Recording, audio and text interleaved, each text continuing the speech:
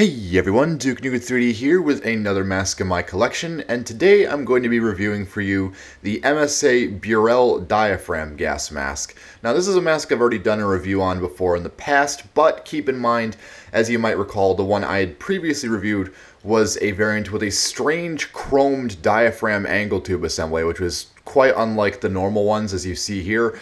And the whole intention with me owning that one was I was going to trade it back to Moulage for a normal example once he had sourced one, which he did, which I now own. And this one is in much better condition. The other one, the chromed one, had a few patches of dry rot with the rubber, but it's all stabilized and it isn't going to get worse anytime soon. But this one is very minty overall, so I'm very happy to own this one.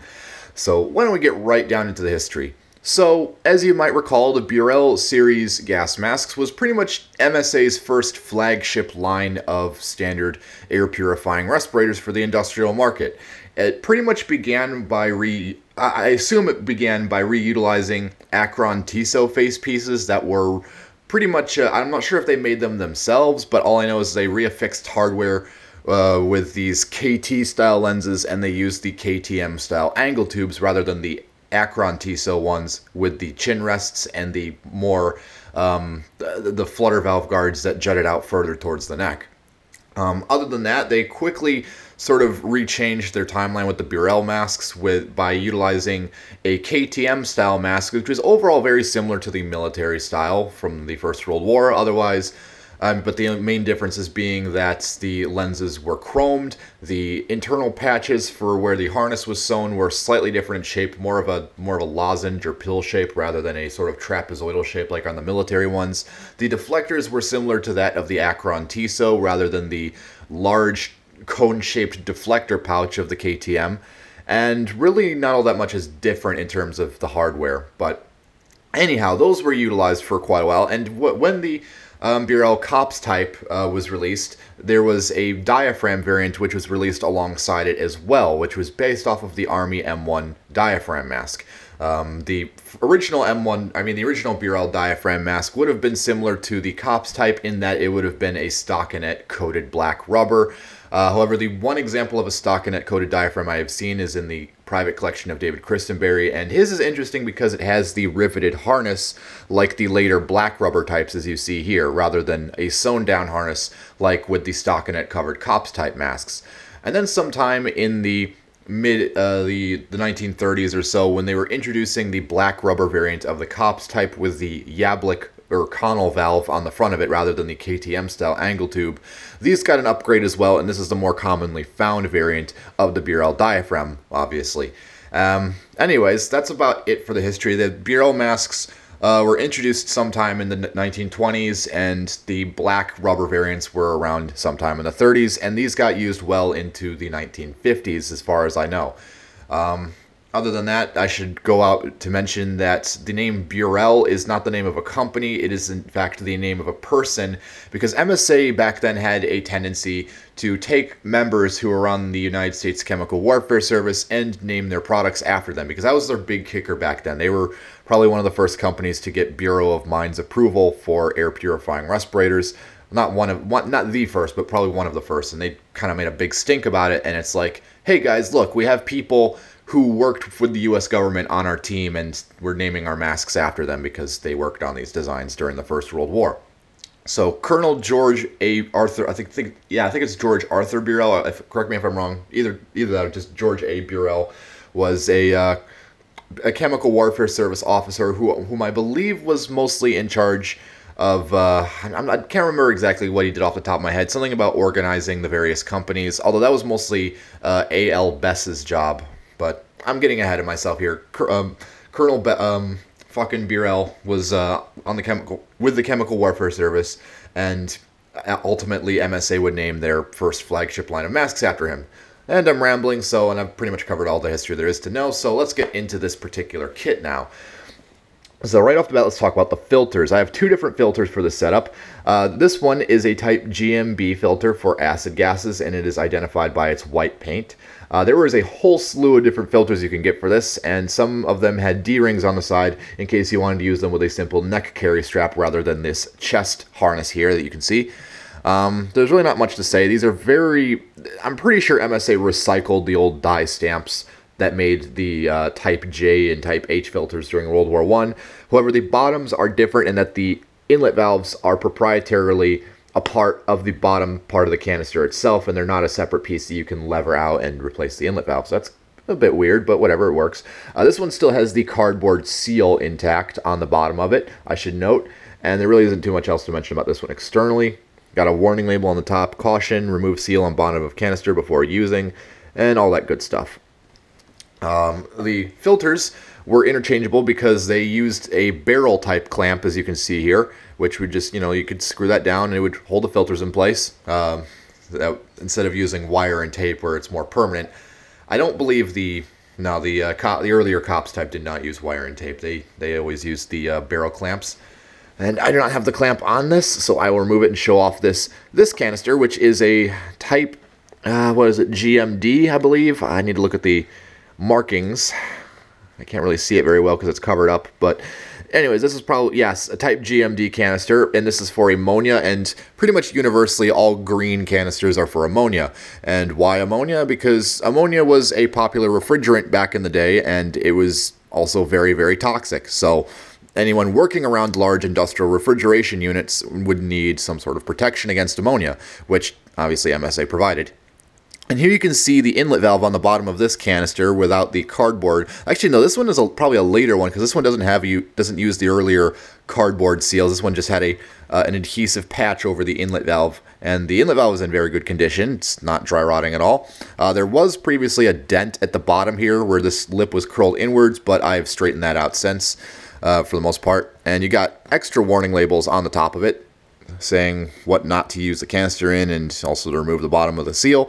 And you can also get a good look at the chest carrier harness assembly here, which is made out of a very durable rough canvas. And these are the things you want to look out for the most. These little shoelaces here, these will often be broken or fraying or just missing entirely. So I'm very lucky to have one intact and serviceable. Got a nice clip on the side here to hold it around your chest, and then a nice neck carry strap. Then this large steel clip over here is to hang the mask when it is not worn, which I will show the corresponding D-ring here in a moment. Now let's get on to the mask, because I'm sure that's what you've all been really coming here to see. This is probably, in my opinion, my favorite U.S. industrial mask. There's just something so aesthetic about a 1920s military design made entirely out of black rubber, and just so neat to think about. And I should also go on record to mention that these diaphragm masks were pretty much sort of like a deluxe add-on model. It's like if you had a person who needed to have their voice heard constantly, which is kind of the same rhetoric the military used, but in the industry, these were particularly popular among firefighters because obviously you need to hear like someone's voice in that sort of situation. But I digress. So yeah, these were sort of the deluxe model, more or less. And as you can see, made of a very durable... These are probably some of the best rubber that I've ever handled. These masks just don't like to dry rot. They do, but it's very hard to get them completely rotten. The rubber is interestingly fabric lined. There is a thin layer of stockinette in between the rubber, and you obviously cannot see it, but you can sort of see it on the harness here. You can see there's a little bit of fabric right there. So all of this is fabric reinforced. It's just hidden underneath two layers of rubber. The lenses are the same type as the KTM and the early Cops Tissot masks. However, these ones are chromed rather than a black lacquered finish, but they are brass. The angle tube is also brass, and it has been stained black. This is not paint. This is some sort of metal darkening finish, maybe bluing or parkerization. I'm not entirely sure. And you have the flutter valve guard, which is the same as the MSA All Vision. Yeah, I believe that's the right designation. So if you have one of these masks that's missing one of these flutter valve guards, the MSA All Vision, or the MSA All Service, as more people know them as, is a viable option, I believe. And you have the 10-inch corrugated hose, which is pretty much the same as the World War I hoses, except it's obviously not stockinette covered. And you have rubber bands covering the wire and tape. It's this beautiful sort of brown tape. I like that. It's sort of a orangish brown. It's really neat. And then you got the diaphragm in there, which you can see is a beautiful brown color as well. Reminds me of Bakelite. There would be a Bureau of Mines stamp somewhere around here, but for some reason it is missing or worn off. There doesn't seem to be any remnants of it, so I'm not entirely sure why. I'm not a fan of these buckles personally. They don't seem to hold all that well, and they're easy to undo. and not when you need them to, is what I mean by that. The harness is a 6-point rubber fabric reinforced, as stated before. On the back, you see Mine Safety Appliances Company, Pittsburgh, Pennsylvania. Front straps to be pulled last, patented November 1st, 1921. Which is a weird thing to say. This is, a lot of people miscontribute these masks to being from the 1920s when they're not. These black rubber ones are from the 30s. In fact, I don't exactly know what patent they're entirely referring to. I know Randolph Monroe patented the M1 diaphragm face piece sometime in the 1920s, but pretty much all of the MSA Burrell masks have that patented in November 1921 stamp on them, which really doesn't make any sense. Really not much else to see externally. Very beautiful mask, but why don't we move on to the inside, where it is also somewhat beautiful. Or very beautiful, in my opinion. Before I do, actually, I forgot to point out the D-ring on the lower harness strap here. You can see there is the D-ring to hang off of the filter sling in case you are not using the mask but want to have it at the ready. And here's the interior of the mask. Very comfortable. It doesn't look all that particularly complicated, but it is a very comfortable mask. The lenses are kind of in an odd position, but you can see out of them fairly enough.